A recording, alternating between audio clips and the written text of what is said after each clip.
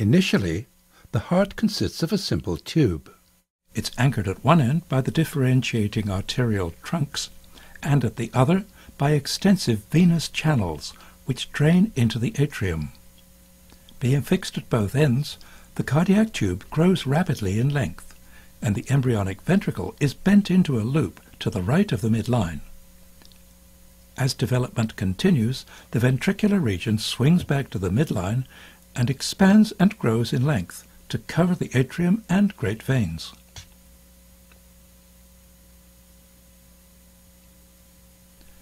Extensive sacculations projecting laterally will ultimately become the right atrium and left atrium. The future left ventricle lies to the left of the interventricular groove, and the embryonic right ventricular or bulboconus region communicates with the truncus arteriosus. A four-chambered heart is formed from this convoluted tube by the development of three septa, partitioning the atria, the ventricles, and the truncus arteriosus. Although these septa develop simultaneously, they will be considered individually. By viewing the heart from the right side, partitioning of the atria and ventricles can be more easily visualized. Externally, a deep groove separates the atrium from the ventricle. Within the heart, the atrioventricular groove appears as a deep invagination, which constricts the atrioventricular canal at its waist. The canal becomes divided along its longitudinal axis by two partitions, growing from the walls of the two common chambers toward the auriculoventricular junction. Endocardial cushions extend from opposite sides of the atrioventricular aperture and ultimately fuse into a column dividing the channel between the atrium and ventricle.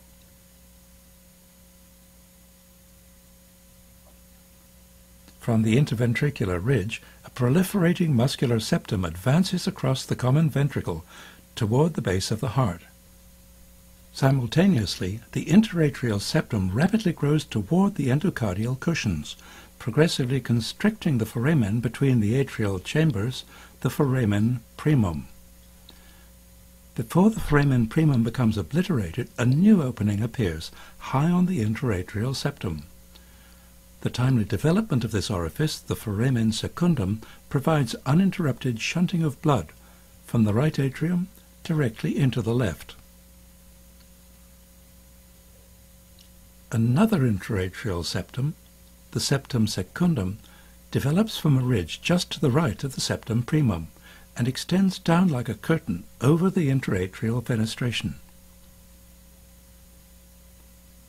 The advanced edge of the septum secundum forms the foramen ovale, with the septum primum acting as a unidirectional flutter valve. Thus, blood can flow only from the right atrium to the left.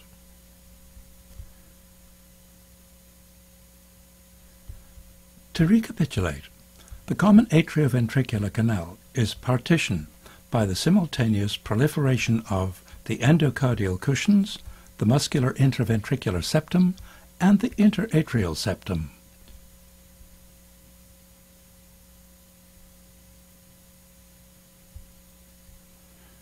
The septum secundum produces the foramen ovale, with the septum primum acting as a membranous valve.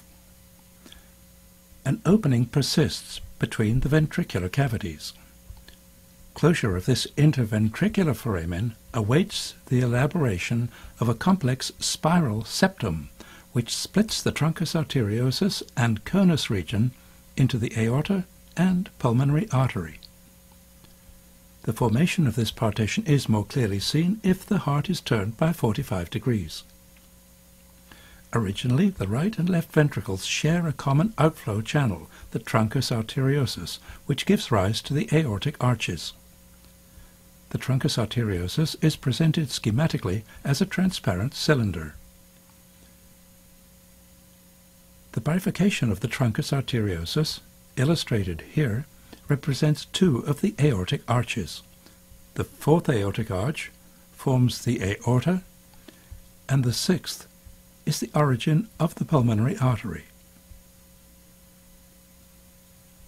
A pair of ridges which develop at the bifurcation spiral down the truncus arteriosus. They fuse along the axis of the cylinder to produce a single spiral septum, extending down towards the ventricles. The interventricular foramen is obliterated by masses of endocardial tissue from the ventricular septum, by the endocardial cushions, and by the spiral aortic septum. The partitioning of the heart into its component chambers and corresponding arteries is now complete. The significance of the spiral aortic pulmonary septum is more readily appreciated in a frontal view of the heart.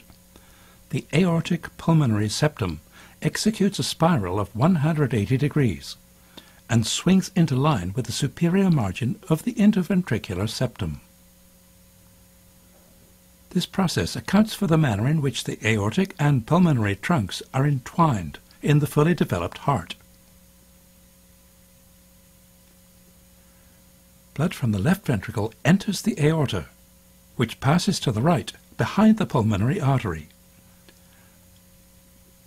Blood from the right ventricle enters the pulmonary artery, which passes in front of the aorta, turning posteriorly on the left side of the mediastinum.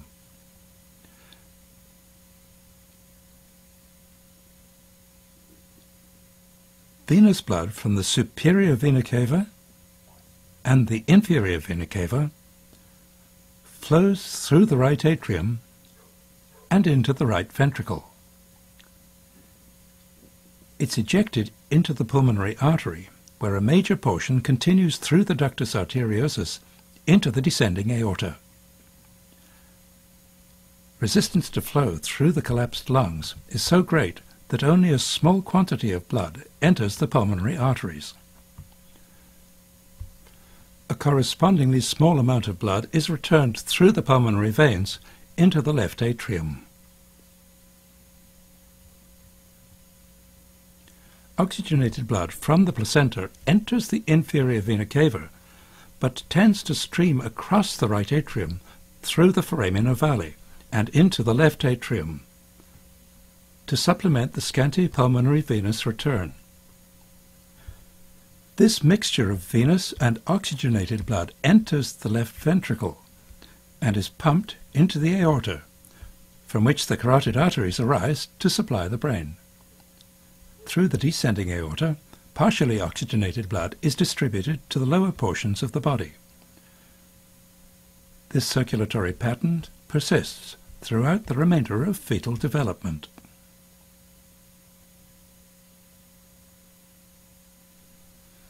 Within a very few minutes after delivery into the external world, the supply of oxygenated blood from the placenta is interrupted.